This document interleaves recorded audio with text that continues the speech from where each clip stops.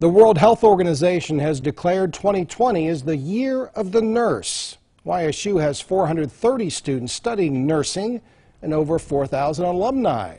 Today, the department was renamed the James and Coralie Santafonte School of Nursing.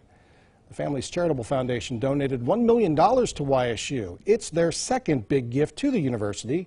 The money creates a permanent endowment to support the program and fund scholarships for minority students.